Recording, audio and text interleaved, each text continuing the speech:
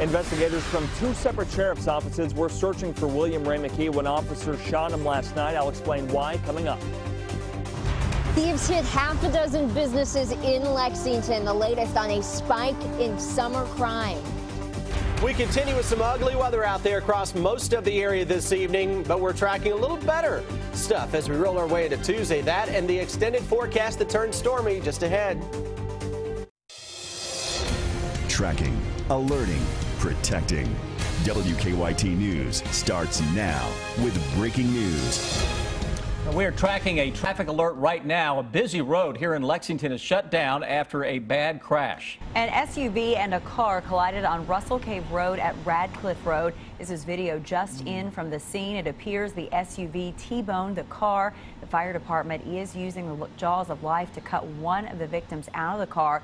2 people in the car and 3 from the SUV were taken to the hospital with non-life-threatening injuries. Again, Russell Cave Road is closed in both directions at Radcliffe Road. He was wanted in 2 counties, suspected in several crimes, and now he's recovering at UK Hospital after being shot by police. Today, investigators identify the man wounded in the officer-involved shooting last night in Scott County. It happened along the Elkhorn Creek near Lemons Mill Road and Newtown Pike. The sheriff's office says they received a tip William Ray McKee was hiding out at a campsite.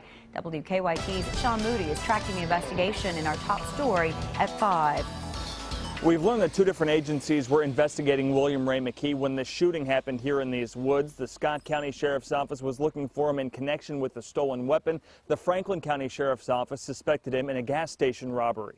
The Franklin County Sheriff's Office released this surveillance video last week. You can see a man reaching into a gas station cash register with the sock over his hand and grabbing money. Investigators nicknamed him the Sock Bandit. The Scott County Sheriff said his deputies recognized the man as William Ray McKee. Mr. McKee has a huge criminal background just in this county that we're aware of. They were looking for McKee in a stolen weapon investigation, and they said he's a person of interest in a couple of burglaries. 2 specific ones would be Old Friends Horse Farm and Valkyrie Stud Horse Farm. He was definitely a person of interest due to the fact that he worked for a brief time for both of those farms at the time of these thefts from the farms. Sheriff Tony Hampton said they got word that McKee was hiding out in the woods along the North Elkhorn Creek yesterday.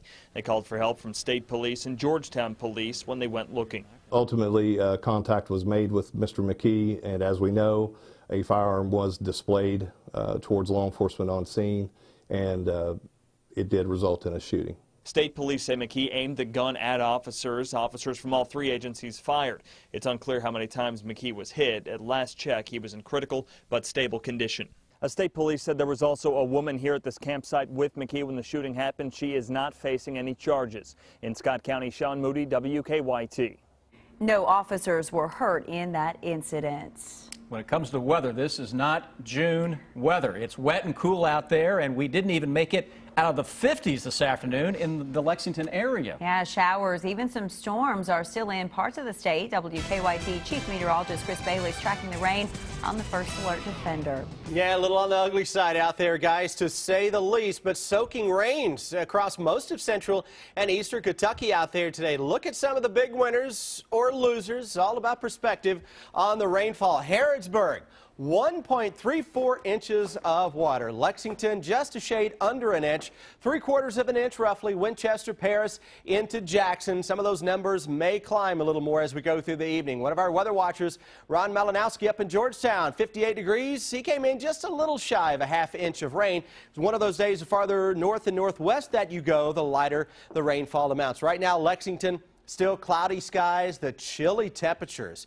It is 57 degrees with full overcast, a little sprinkle, some areas of drizzle. Northerly winds right now at around 9 miles per hour. We should be close to 80 for a high temperature this time of year. Speaking to just how cold it is, we actually hit 62 degrees just after midnight. That's been the high temperature for the day. Since daylight, we haven't been out of the 50s in Lexington. This is likely now to go down as the coldest June high temperature in Lexington since back in 1967. You're talking almost 50 years since we've had a June day in Lexington that had a high temperature this cold. Crazy, huh? Live First Alert Defender beginning now to see a decrease in the overall steady rains across the I-75 corridor. Still some raindrops here across southern, southeastern Kentucky, a heavier burst here or there down the Mountain Parkway corridor and eastbound on 64. But overall, the low clouds are going to be awfully tough to scour out as we go through tonight and into tomorrow. So it's a damp and chilly evening then, guys. Temperatures, humidity levels start to rise. You know what that's going to lead to? Threats for showers and thunderstorms that highlight or lowlight 7-day forecast here coming up. Wet weather played a role in several crashes in Lexington this morning. About 11, police say the driver of an SUV lost control and flipped in the southbound lanes of Interstate 75 near the northern split. The SUV, which was pulling a trailer, ended up on the opposite side of the interstate but did not interfere with northbound traffic. There were no injuries. Lexington police are investigating a half-dozen burglaries that happened overnight, and while detectives don't necessarily believe all the crimes are connected, they do want to warn business owners to be on the lookout. WKYT's Kristen Kennedy is tracking what one former detective calls a spike in summer thefts. Regency Animal Hospital in Lexington is one of about half a dozen businesses broken into over the weekend, and it is the second veterinary office in that group. They came through a back door situation, just ripped a door off the wall basically. Then they came up front. Clearly it's evident that they came in, got a cash drawer, removed some cash, stuff off the shelves that would have been there that could be resold, and made an exit towards the rear. Dr. Mark Dobbs says thieves took flea medication, heartworm prevention tablets, shampoos, and soaps out of his veterinary clinic overnight. Every cabinet door, every drawer, everything was open. In the last 2 days, thieves have broken into 2 animal hospitals. Lexington police say people busted locks on units at Space Center Storage on Newtown Pike. Others were told broke into an acupuncture center. More thieves into a daycare on Wellington Way. Former Lexington Police Detective Don Evans says business owners need to be vigilant and watch out for each other. It's just not unusual to see a spike in certain areas of crime as the weather gets better. One of the storage centers broken into overnight told us they do have surveillance video and they are handing that over to police. In Lexington, Kristen Kennedy, WKYT. Tonight at 6, you'll hear more from former Lexington detective Don Evans. He's advising business owners about what to do this summer to keep burglars at bay. State police are still trying to track down a semi-truck driver who they believe intentionally crashed into one of their cruisers. Our county-by-county coverage begins in Laurel County. State police say early Saturday morning a trooper was sitting at a stoplight in London when the truck slammed into the back of the car twice. Now, state police are trying to identify exactly who that driver is. State police say they found a stolen semi that had been burned out earlier today in Laurel County, but are unsure if it was the one involved in that crash. And in Anderson County, we now know the name of a woman killed in a weekend crash. It happened last night on the Bluegrass Parkway near Lawrenceburg. The Anderson County coroner says 70-year-old Beverly Minor of Lexington was killed when the car she was riding in ran off the road and into an embankment. The 19-year-old driver was thrown from the car and taken to UK with non-life-threatening injuries. The U.S. government no longer has the authority to collect bulk phone records after parts of the Patriot Act expired at midnight. Lawmakers are now scrambling to resume the controversial surveillance program that many say is essential for our national security. Craig Boswell has the latest from Capitol Hill. The Senate is considering a House bill that would overhaul how the National Security Agency gathers U.S. phone records to search for terrorists. We're changing a program that didn't have a problem and didn't need to be changed. Lawmakers refused to consider the same legislation 8 days ago, but are now searching for an alternative plan after Kentucky Senator Rand Paul blocked a vote to extend the controversial Patriot Act. I'm not going to take it anymore.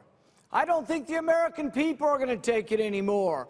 The GOP presidential candidate is leading the campaign to permanently stop the bulk collection of U.S. phone records, a practice that former NSA contractor Edward Snowden first revealed in his WikiLeaks documents.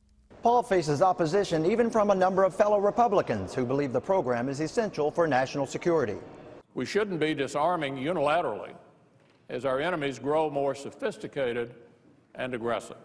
The new legislation, known as the USA Freedom Act, would prevent the NSA from gathering phone records, but would allow the agency to search records held by phone companies and would preserve other less controversial surveillance programs.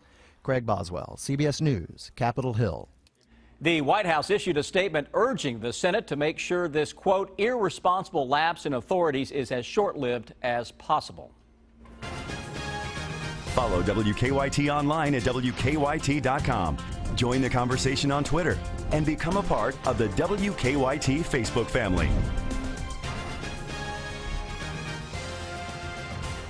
It was a site used to dump radioactive material. Now, after 38 years in state control, the final step to clean up the Maxey Flats disposal site in Fleming County is about to be taken. WKYT's Hillary Thornton was in Fleming County today, where state leaders gave an update on that project.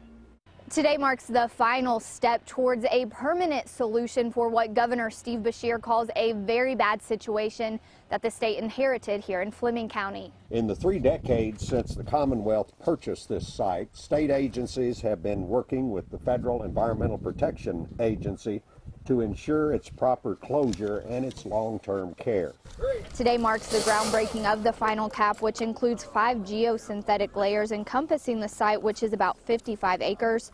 Those layers will then be covered by about 860,000 tons of dirt, properly closing off the radioactive waste, but also closing what they say has been a nightmare for this community since 1963. The safety and health of the people in this area was at stake.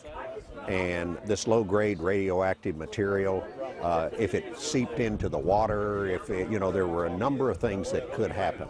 And so we worked very hard to make sure it was all contained. And now this is the final step that will be taken with this permanent cap. And now the people in this area can feel safe that things are over with. They can go on about their lives and quit worrying about Maxey Flats. Now this final cap is set to be completed in the fall of 2016, and a short time after that completion, the state will then enter into a monitoring period that will last 100 years. In Fleming County, Hillary Thornton, WKYT. The cost of this project is $35 million, and about half of that was approved in Governor Beshear's 2012 budget plan. He says the rest will come from a trust fund created for the project. The crowded field for the 2016 Republican presidential nomination is continuing to grow. Senator Lindsey Graham officially kicked off his campaign this morning in the small town of Central South Carolina, where he grew up. Graham says his focus is on tackling foreign policy, saying that he wants to put at least 10,000 more U.S. troops into Iraq to help stabilize that region. Meanwhile, Democratic frontrunner Hillary Clinton is getting some company in the presidential primary. Former Baltimore mayor and Maryland Governor Martin O'Malley announced Saturday that he's jumping into the race. O'Malley kicks off his presidential bid with trips to Iowa and New Hampshire. He is the 3rd Democrat to enter the race behind Clinton and Vermont Senator Bernie Sanders. It is time now for better living, health, education, and consumer news that impacts your life. New numbers from the American Society of Plastic Surgeons show more and more people are having plastic surgery after massive weight loss. Procedures such as thigh and upper arm lifts and lower body lifts have all increased. Marley Hall has the story. Ann Hansen went from this to this in 5 years, dropping a total of 170 pounds through diet and exercise. I thought through all this hard work and sweat and blood and tears that I would have the fairy tale ending at the end of weight loss, and I didn't. The 54-year-old was left with sagging skin. She had surgery on her arms, abdomen, and breasts. But at the end of the day, when I got undressed, I was always reminded of who I used to be. New numbers from the American Society of Plastic Surgeons show Ann is not alone. Procedures related to massive weight loss, such as tummy tucks and lifts of the thigh, upper arm, and breast, are increasing. There's been a rise clearly over the past several years in bariatric surgery. Experts say that increase in weight loss surgery is fueling the plastic surgery trend. Last year, nearly 45,000 patients who lost large amounts of weight had plastic surgery to reshape their bodies. What I hear from patients all the time is until they've actually had their plastic surgery, their journey is not complete. Yes. Ann says the plastic surgery completed her transformation.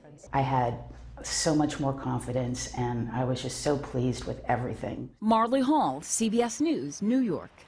The Apple Watch is gearing up to be Apple's most successful product debut. According to a global equities research report, since the device first went on sale in April, Apple has received 7 million orders in total and shipped 2.5 million watches so far.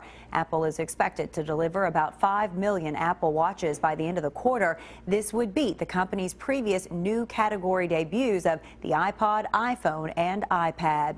It appears screeners with the Transportation Security Administration failed in undercover tests designed to challenge their ability to identify explosives or weapons. According to a government official, so-called red teams with the Department of Homeland Security pose as passengers trying to pass through security with the explosives or weapons. The official confirmed TSA officers failed 67 out of 70 tests to get the items through. A Homeland Security spokesperson says they are constantly testing their officers and enhancing their capabilities and techniques as new threats evolve.